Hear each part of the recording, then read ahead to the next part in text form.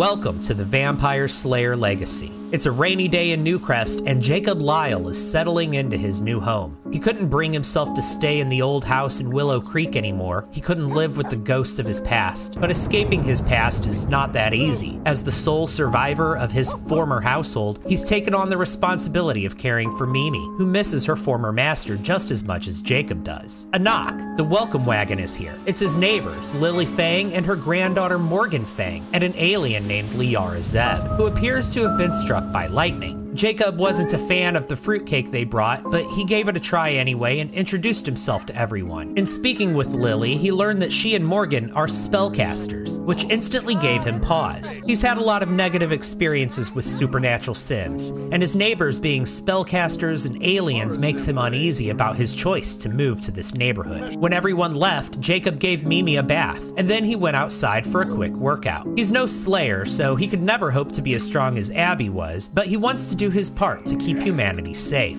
After his workout, Jacob set out. He needs advice from an old friend. He can't live with the ghosts of his past, but he can visit them from time to time. In the Newcrest graveyard, he met up with the ghost of Abby Brewster, his former roommate and the last vampire slayer. He says he's there to chat. He says he misses her, and he asks her about the events leading up to her and Maverick's deaths. Abby doesn't think anything of it because Jacob was always such a gentle soul, and she mentions a vampire bar in San Myshuno called Fangs. But as the words come out of her mouth, she instantly regrets it. Location acquired. Jacob's demeanor immediately changed. He got what he came for.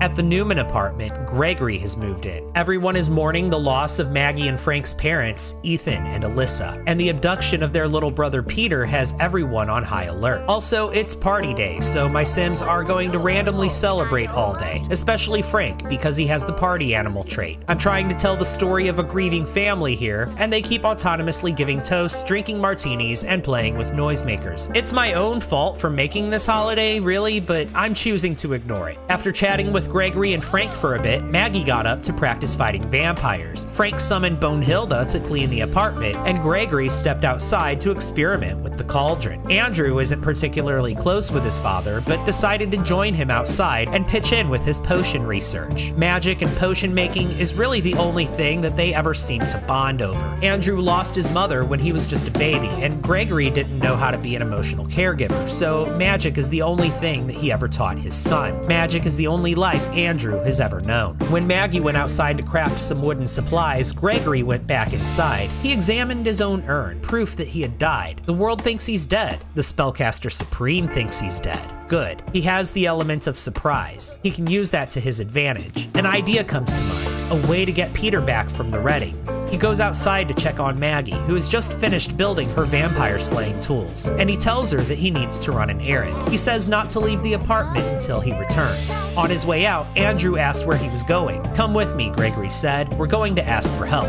I'll explain on the way."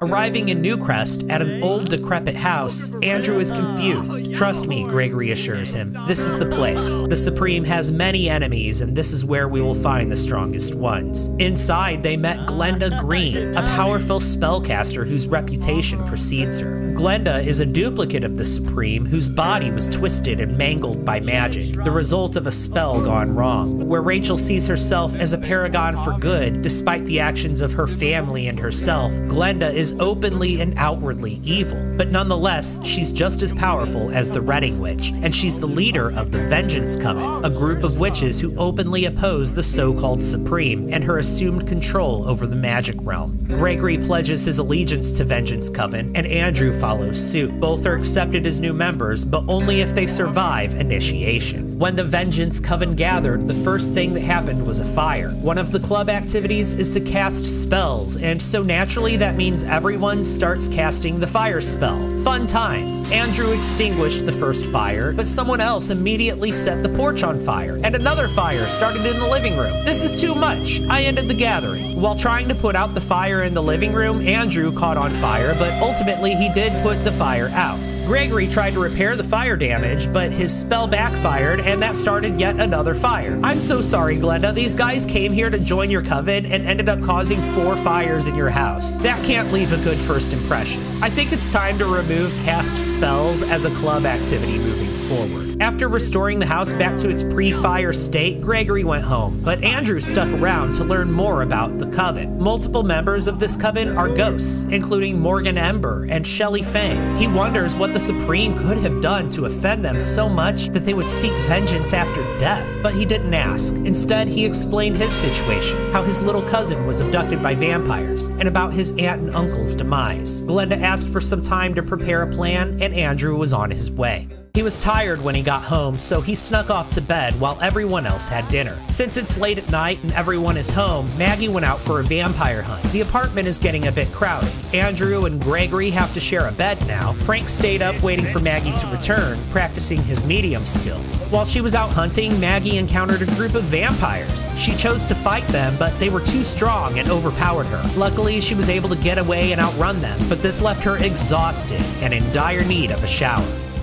The vampire, Ren Redding, has just moved into his new home in Glimmerbrook, an abandoned castle near his sister's place. The former occupant was a spellcaster who vacated the premises under mysterious circumstances. Ren left the Forgotten Hollow because he doesn't agree with what his brother Reginald is doing. He understands the need to keep a sim locked up sometimes. He's been there himself, but making that child into an orphan and then taking him hostage is going too far. Reginald's obsession with Maggie and her family has gotten out of control. Ren cannot condone it. He invites his sister over. If he can't convince Reginald that what he's doing is wrong, maybe Rachel can. He explains the situation to her. He tells her what their brother has done. He explains to Rachel that Reginald has taken the brother of the girl that Ren had brought to her in the past, a fact that piques Rachel's interest. She promises to handle it. While she's there, Ren asks if he can feed on her. He's been drinking nothing but plasma pouches for weeks and needs a proper meal. Rachel agrees, and her spellcaster blood gives him a boost.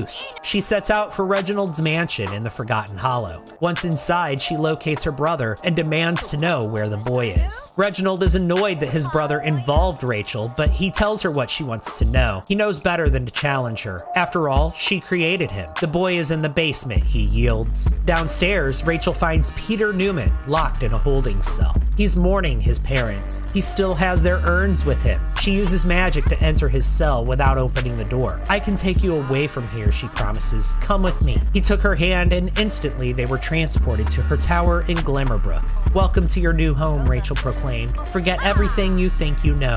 Your new life starts now."